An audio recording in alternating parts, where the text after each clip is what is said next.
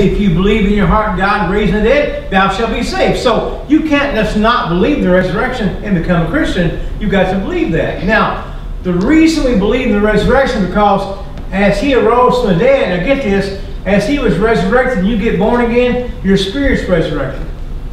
And then you shall be resurrected bodily one day in that rapture of the church. Carter, you like the rapture? About the rapture of the church? It's going to happen one day. Could happen any time, and you're right to be ready for that.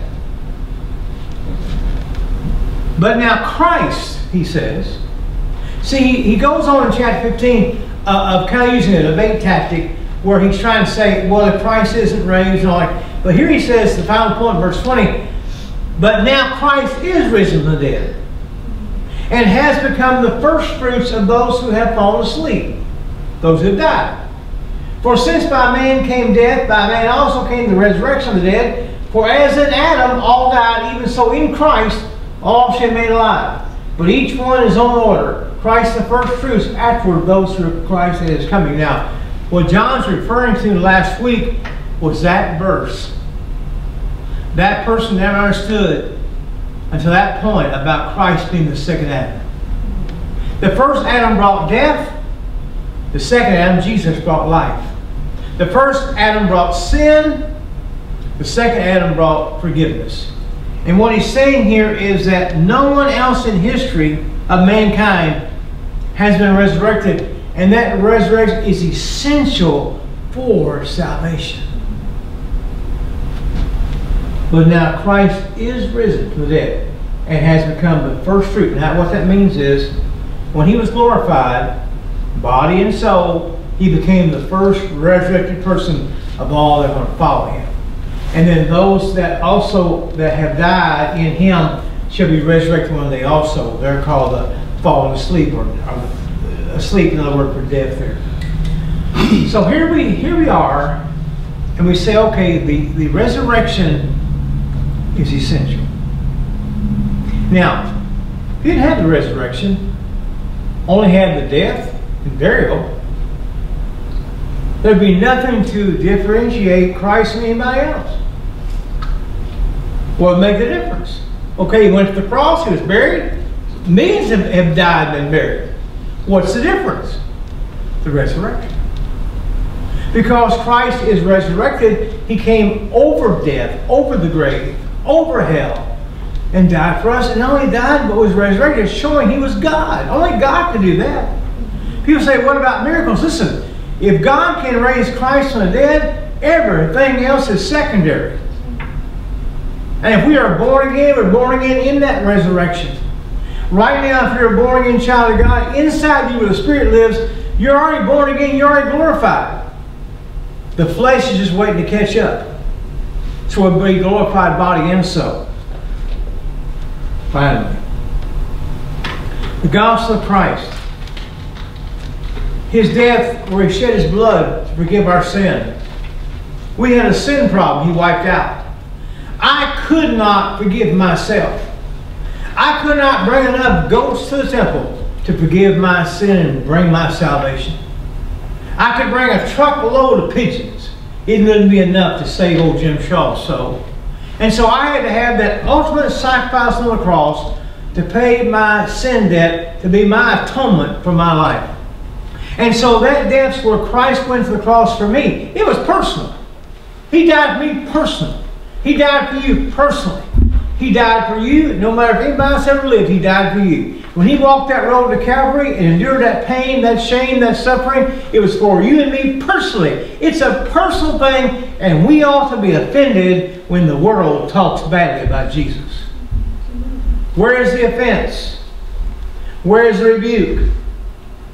Nowadays, they simply want us to shut up and be quiet and sit over in a corner. And if you're nice, they'll let you worship your God, but not too publicly. Now I'm telling you, that's where we are, that's where we're heading. Now, that's a repeat of history. Nothing new, just the same old devil's plan.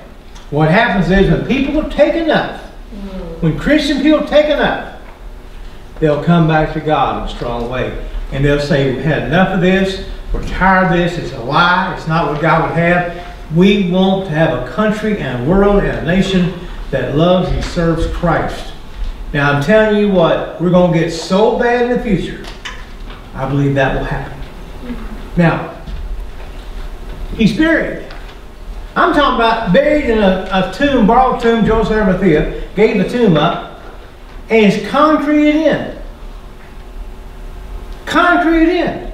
When they rolled that big 2-ton stone in front of that burial hole, they used to leave that 2-ton stone there. They put concrete around it, which means you couldn't move the stone without a bunch of men.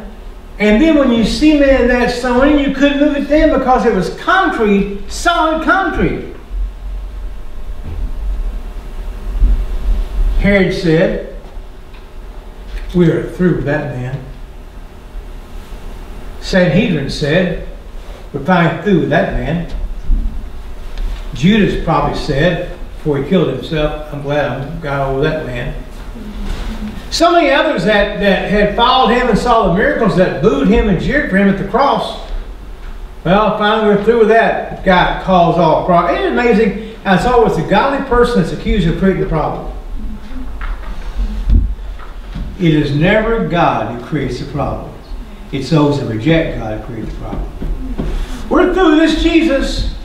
Not only is he dead, we saw him die. He's been buried, and he is sealed in that tomb with that stone and that concrete, and the guards outside. Nobody can take him out.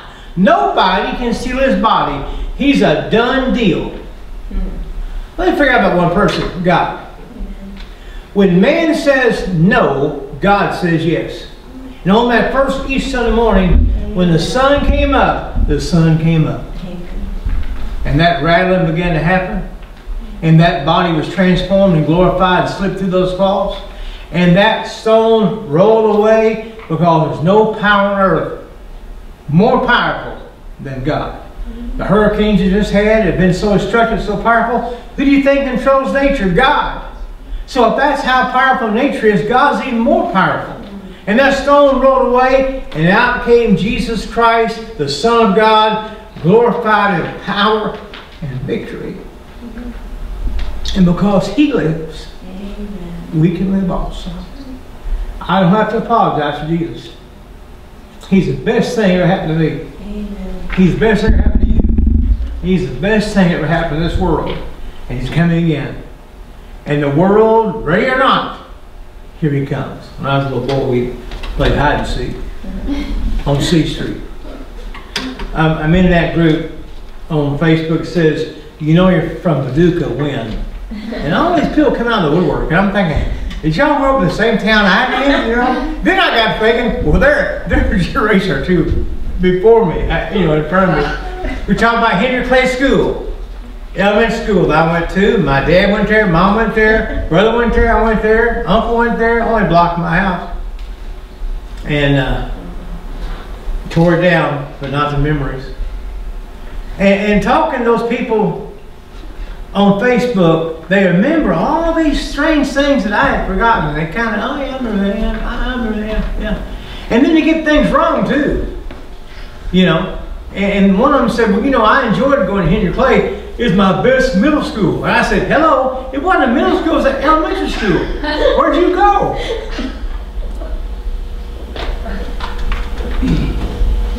You see, everybody else had a grave problem, but not Jesus. Even today, when you put a body in the grave, that spirit, if they belong to Christ, are going to heaven. And that body that's in the grave is going to come out one day and be glorified. And the old spirits would call that getting up morning, that great getting up morning.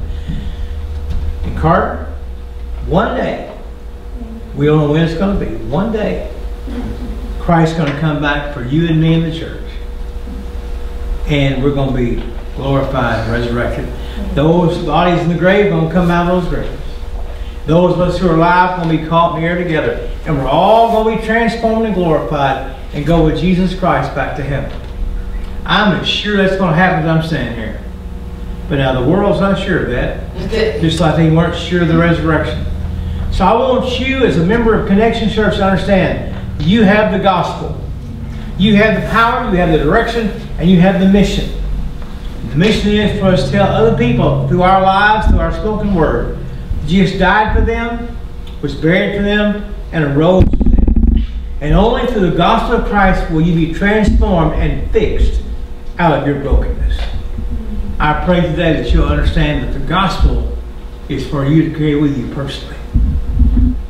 Father God, we come